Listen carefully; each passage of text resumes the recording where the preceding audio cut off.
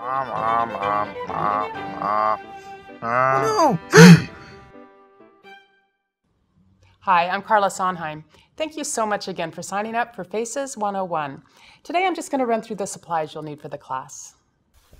We'll start you out with an ultra fine point black Sharpie pen, which is a felt tip pen, and a little thicker one, a mechanical pencil, and a ballpoint pen.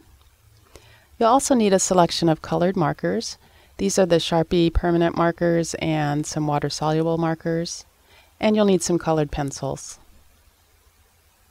You'll also need a piece of fine charcoal, this is the soft kind, and a red Conte crayon,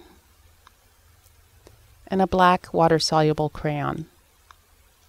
If you're finding you're having trouble finding this product, don't worry, there's lots of things you can substitute it with. Here's a portfolio oil-based crayon that works.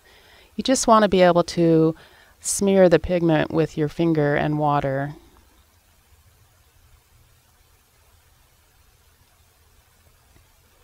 You'll also need some ink.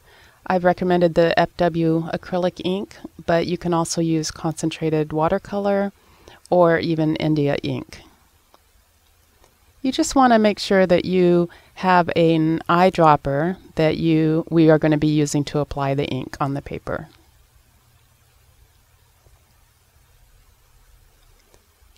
You'll also need some pastels and a kneaded rubber eraser, a small watercolor set, and a number 12 round brush,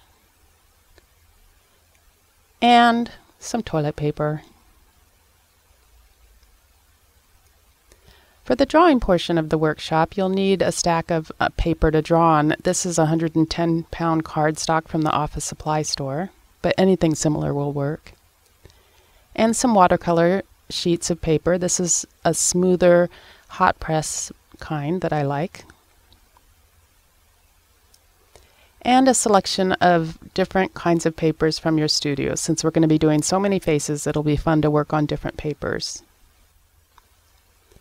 You'll also need some family photos and photos of your relatives, real or imagined.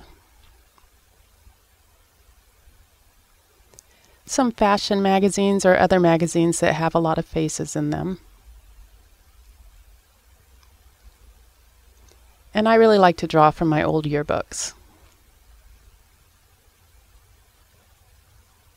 I talked about the B list, which is an optional list supplies, but these are the colored Copic markers. You'll also need gesso, a brayer, and some spray fixative. Okay, that's all you'll need. We'll see you in just a few days.